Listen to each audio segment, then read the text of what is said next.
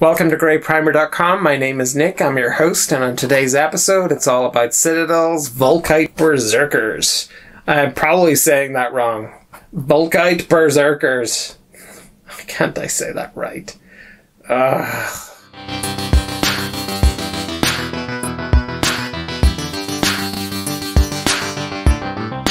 have a love-hate thing with dwarfs. Some of the minis out there are very static looking. Some of them are nice and active.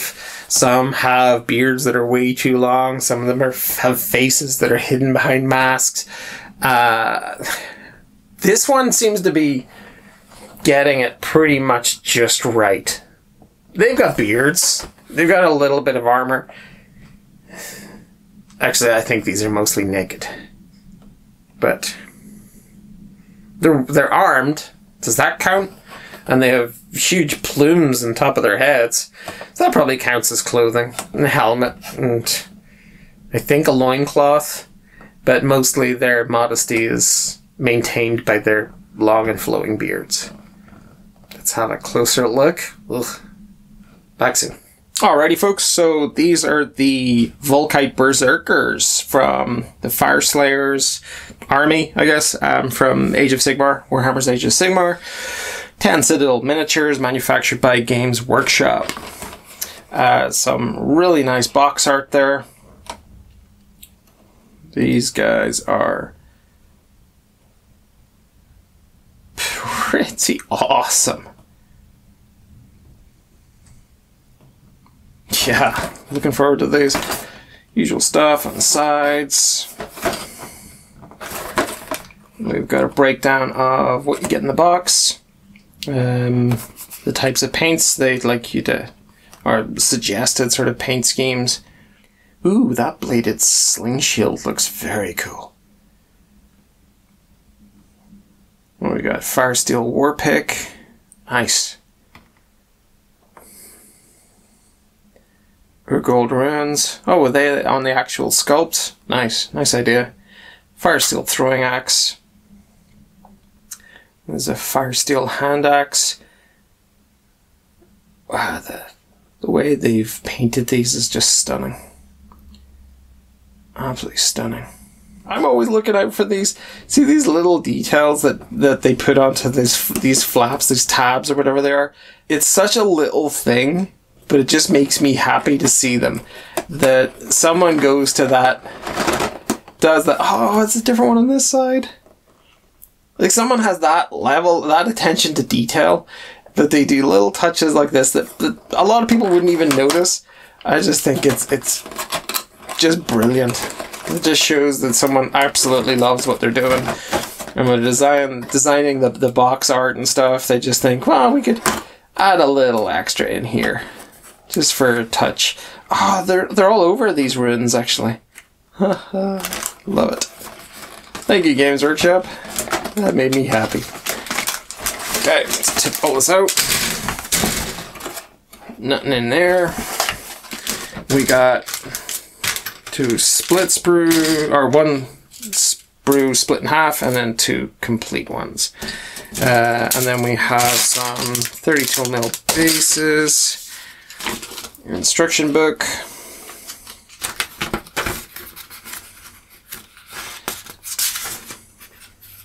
Okay, straightforward.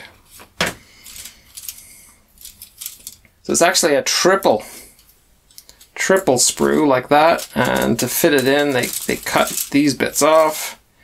Right, okay. Now I get you. Now I understand. So that means we could discard those two, because it's just basically this triple panel duplicated. We good? We're good. So we'll look at the single one first. Let's get some more light in the action here. Okay. That's that cool weapon. It was talked about in the box art, and that's those picks. This is pretty much the back of everything, so we'll just quickly go through it and then flip it over. Oh, nice level of detail on there. Like all these runes and everything. Cool axes. Like a little lantern or something? I don't know. Wow. was not expecting the runes on the skin, this branding. Okay, like that. Oh, cool axes. I mean, completely pointless in battle. They're just going to be so fragile with all of those spaces in them. As well as that, they're going to get snagged in every shard of... This is going to get gross, so buckle up. Every bit of bone, if you put that through someone's body, and you're breaking through rib cage or through, you know, an arm or leg or something, all those shattered bits of bone are just going to snag on that. You're going to put that into someone, and it's going to stay there. Sorry, that got gross. But really, I know, I get the ornamental sort of, you know, it's pretty looking, but not practical. That beard, though, is super practical. These beards are great. Look at that one. I'm so jealous of those beards. More ornamental axes. Little axe. Now that one's probably going to be fine.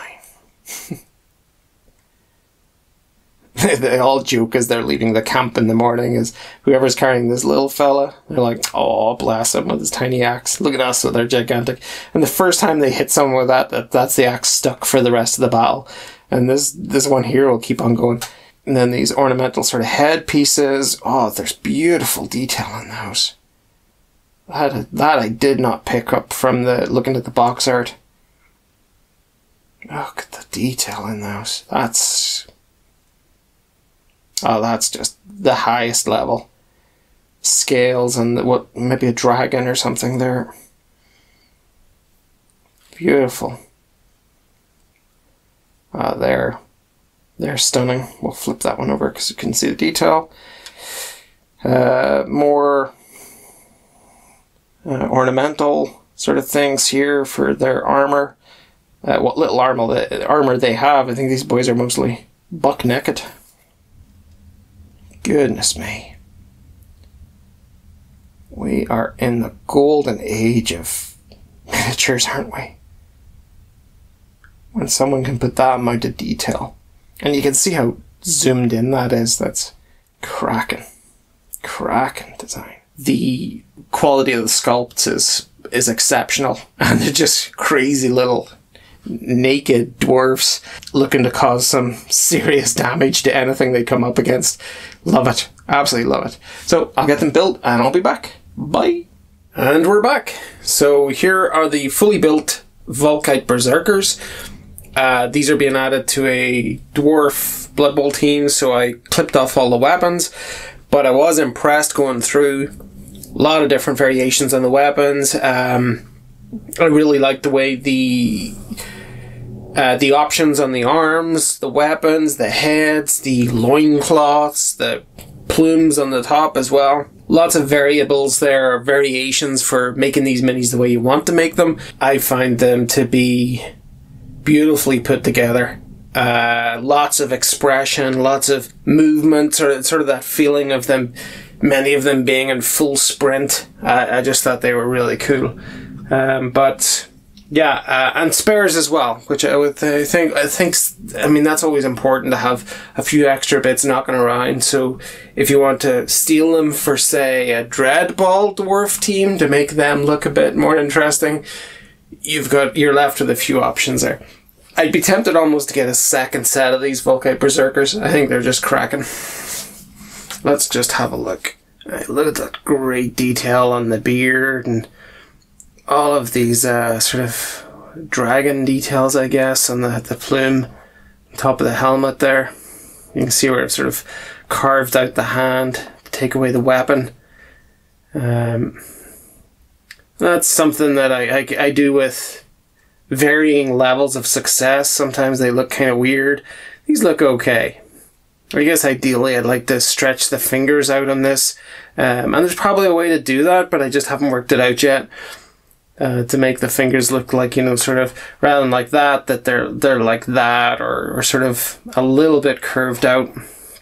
There's probably a way to sculpt that I just don't have the finesse for. Maybe I should practice that, you know, practice building little hands. But, nope, I mean, really great.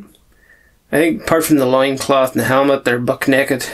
I guess they got these wristbands as well, these heavy metal wristbands. And tons of expression. And the beards, I think, are just at that right length. They're telling you they're firmly dwarfs, but that they're not so overgrown in the beard that it would end up tripping them on the battlefield.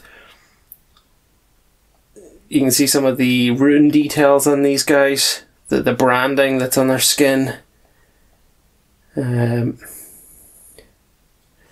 I mean, look at this stance. Even if this was, and there's more runes on the back as well.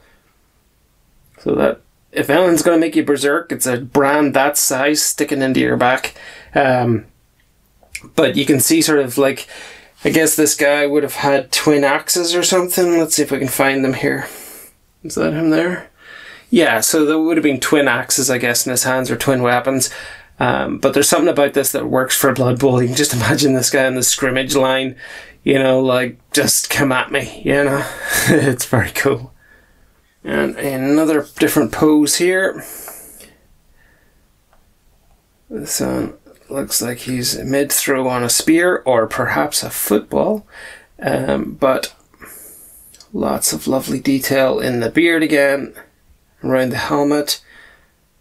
I mean, you could pick out a lot of that detail with a sort of a delicate wash. And I just love this, the movement in the legs. And there's a wee lump there in the ground, just sort of that contact point for attaching it to the base. But when I get these covered in mud and grass, you're never gonna see it. And yep, another pose there again, with the right leg back. And this one I left bald. So the ones, there's helmets here which have a double plume on them. Now, I didn't actually use any of the double plumes, but you can see it here on the box. This is it here. And I think maybe they only have one example. Let's see if there's a clearer example on the back. Yeah, so you can see the split of it there. So that split actually is a two-part piece that includes half a helmet on each piece. So you can only use that variation on the dwarfs that have no hair and no helmet. This one here. But there was something about them without the helmet on that I really liked. I just thought that they were even more sort of berserk looking, you know, that not only are they going into battle almost naked, they've left their helmet at home, which I thought was very cool. Let's see the next one. Oh yeah, that's neat. Another mid-run.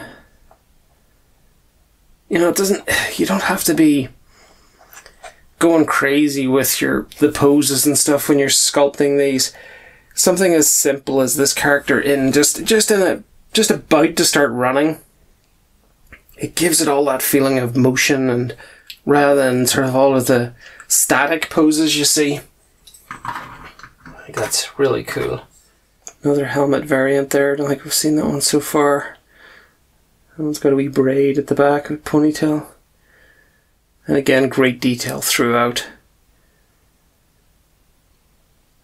Nice, easy to, I was going to say easy to paint eyes, but I can see the eyes. I'm not sure if that makes them easy to paint. But at least they're well-defined eyes. You can tell where they are. Another one of these come at me bro kind of postures. Could also be a skydiver, but no, I don't think. Dwarf skydiving team. Sigmar division. I don't think so. Let's see, we got more glorious beards. I do get beard envy with these guys. I must have a look on Pinterest to see all the different paint jobs that people have done on their dwarf beards, because I'm sure there's some fantastic variations. I mean, all the ones in this box have sort of red beards, which is fantastic for contrast. It gives a lovely contrast to the skin tone and the dark armor and weaponry. But I wonder if there's any sort of variations out there on the internet that show different colours. But the temptation to paint them all red beards is great. I'm sure, because they do look dramatic. And there we go. That's the last one. Yeah, I'm very pleased. The process of putting them together was a lot of fun. And I think that the detail they've got into the faces, the helmets, the beards, it's, yeah, really top level. And yeah, I look forward to putting them alongside the other dwarfs from the Dwarf Giant Blood Bowl team. I think they'll fit in right beside them, no problem at all. So, big thumbs up. Loving these Fire Slayers, Vulkite Berserkers.